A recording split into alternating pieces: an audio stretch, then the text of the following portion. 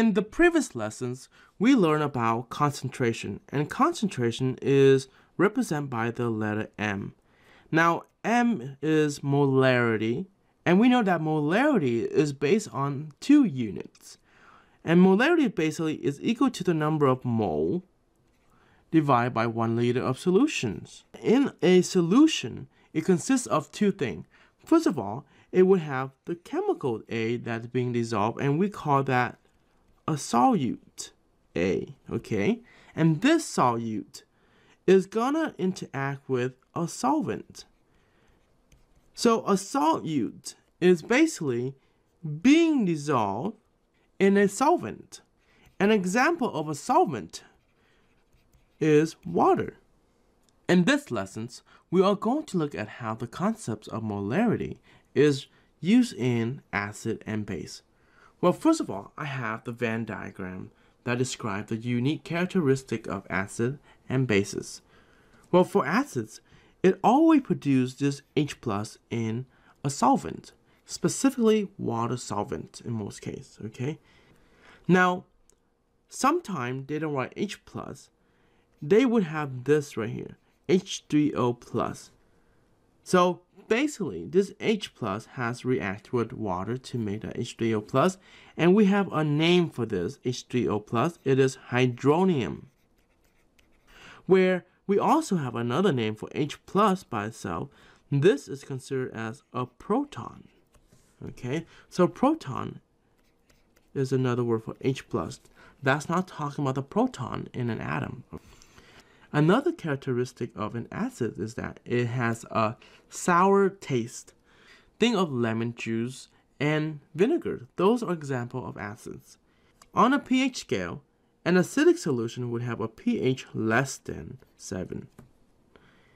And when it reacts with metal, it would form hydrogen gas. Now here's a tricky one. When you have a solution that is made from dissolving an acid, we have to calculate pH first. Now let's go over to the bases.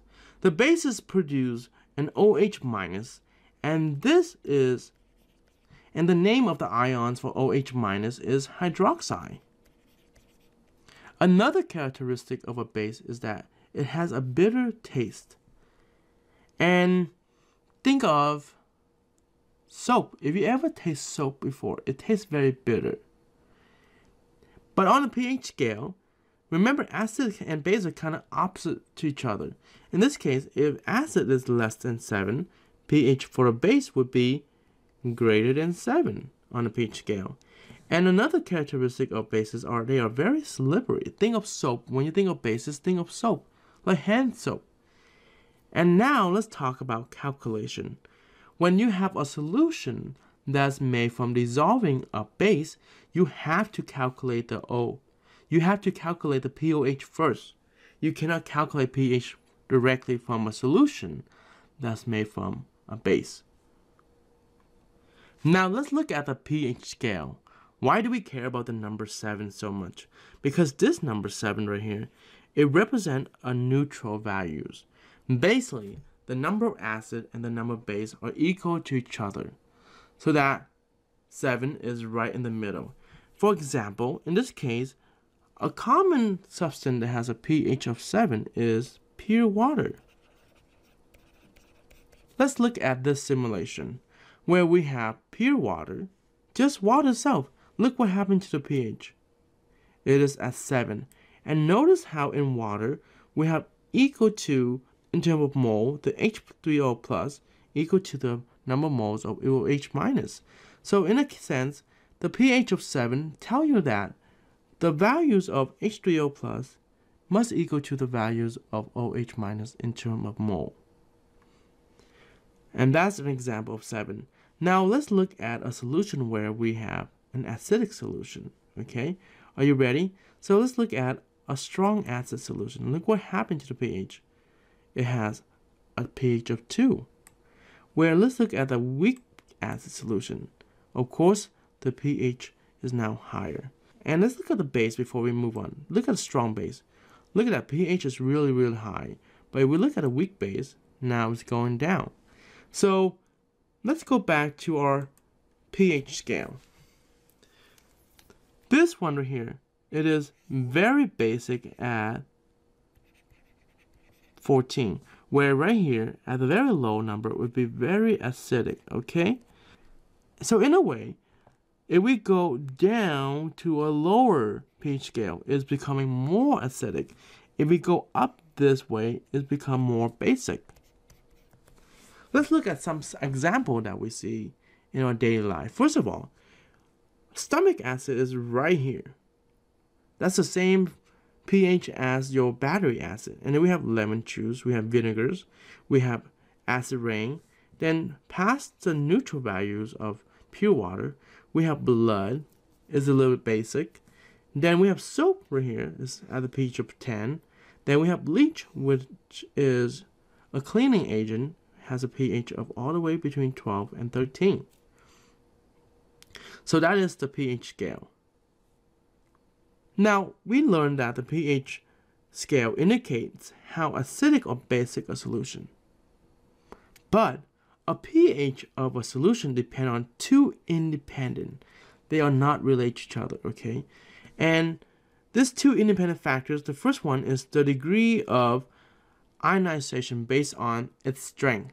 Based on the strength of an acid, either strong or weak. And we just observe it. A weak acid would dissociate very little. Let's go back to our simulation right here. I have a weak acid right there. See how it's very little?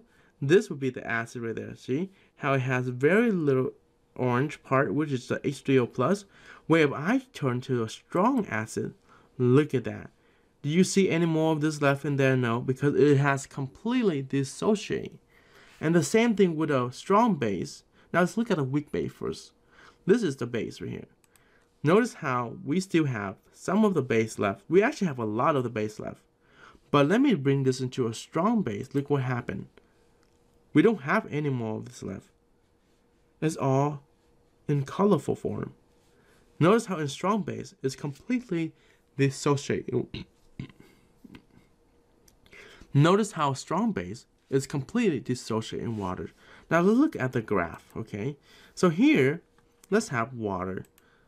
Notice how in pure water we have H3O plus is equal to OH minus. So we have the pH of 7. But let's look at a weak acid. Notice how this is an acid right here. This is the same amount of water. Look at that. There are still of them. Look at that. There's a bunch of them left. And a small amount of them is dissolved into, in this case, H3O plus. But look what happened when I put a strong acid right there. All of the acid has been dissociated into H3O plus. Now let's look at the base. Notice how the weak base. There's still a bunch of weak base left.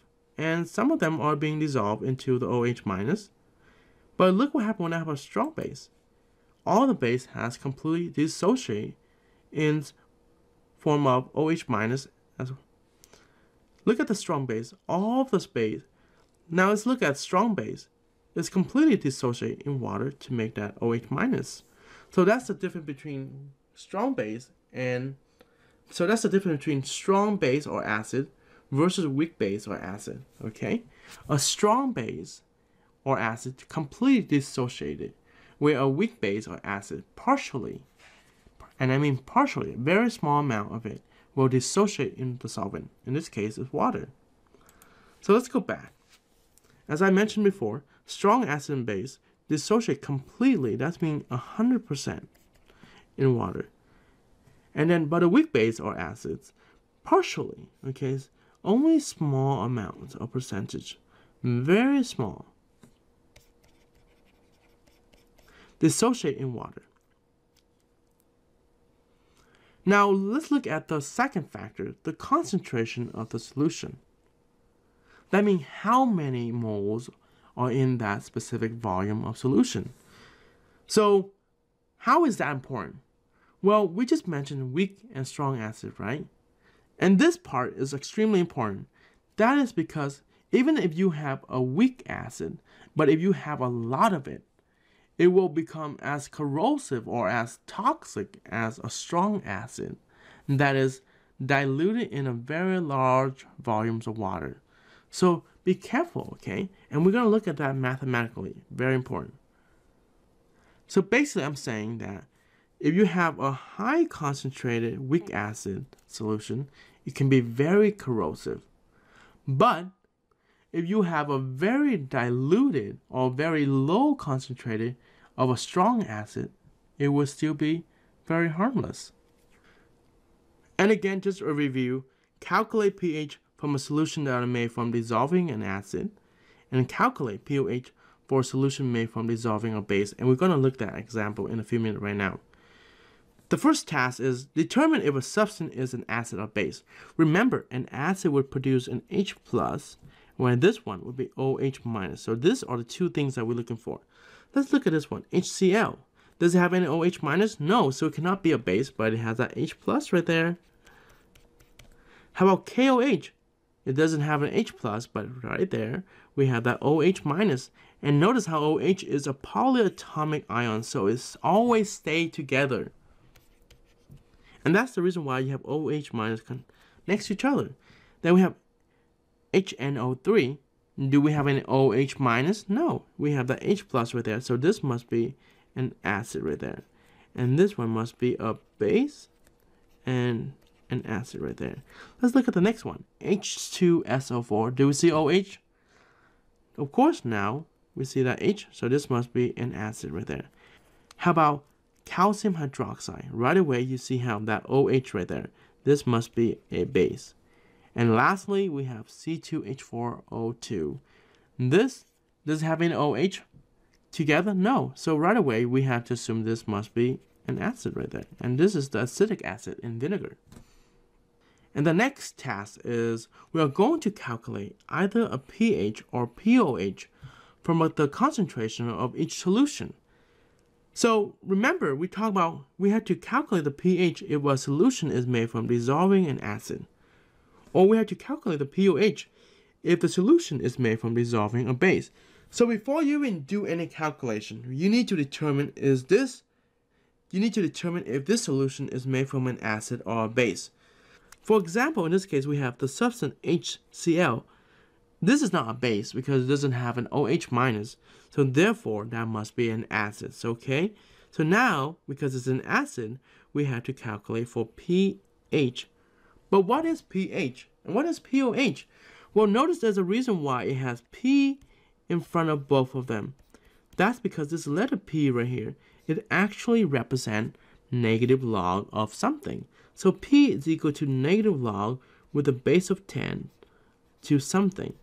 And on your Google calculator, I'm referring to this log right there. So if you want to type in negative log, would be negative and log. And that's pretty much it. So let's do an example problem together. In this case, I have this acidic solution made from that concentration. So all I have to do is take negative log of 0.005. So let's plug this into our Google calculator. We have negative log, okay, 0.005. And there you go. The pH is equal to 2.3. Isn't that easy? Let's try another one. Here we have 0.5. Here we have 0.005 molarity of NaOH. So this OH tells you that this must be a base. So we have to calculate what? If it's OH, we have to calculate pOH. So in this case, we have negative log of 0.005. Let's plug this into a calculator. We have negative log 0.005. And there you go. We have pOH equal to 2.3. Now, pOH of 2.3 is not the same thing as pH of 2.3, okay? They are completely different, and we talk more about that later. Now, let's try a more complicated problem. Here we have the same thing, right? In this case, this one is not a base because it doesn't have an OH somewhere, so this must be an acid right here. And let's plug this into our calculator. How would I plug it into our calculator with scientific notation? So the same thing, let's erase this. I have negative log of 3.5, and what do we use to represent time 10 to the power something? The exponent power, and it's negative 5, And there you go. We have our answer 4.46. So in this case, a pH is equal to negative log of 3.5 e to the negative 5, which is equal to, what is it again? 4.46. There you go. And of course, in this case, we have the same values at that one, but this is a base, so this must be what? Right there, that tells you this must be pOH. And because it's the same values, we have negative log of 3.5 e to the negative 5, give us a pOH of 4.46 as well. And they are not the same thing, okay? So keep that in mind. And lastly, we have 0.1 molarity of acetic acid. Let's plug it into a calculator. Pretty easy. So we have negative log. Let's erase this. So let's plug this into a calculator. Negative log of 0.1. And what do we have? Oh, there you go. We have pH of 1. And how do I know it's pH? Because this is an acid right there. Okay, it doesn't have the OH. Let's try another one where this one's a little bit tricky. Here I know HCl is an acid, but the concentration is extremely concentrated, and we're going to work with this concentration later in our class when we do a lab with hydrochloric acid. Now let's plug into a calculator to see what happens when we have a solution that is highly concentrated. Negative log of 3. Look what happened. We have a negative pH. So when we have a negative pH, that tells you that we have more of the acid than the solution. In this case, we have a negative pH. That tells you it is extremely corrosive. So don't touch it because you're going to hurt yourself. When we have a pH of a highly concentrated, which is more than 1 molarity, it will result a negative pH. And that's pretty much it about acid and base.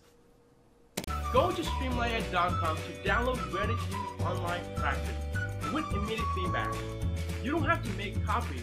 All of your student work is auto-graded. This will save you a lot of paper and hours of grading. The links are in the description below. Thank you.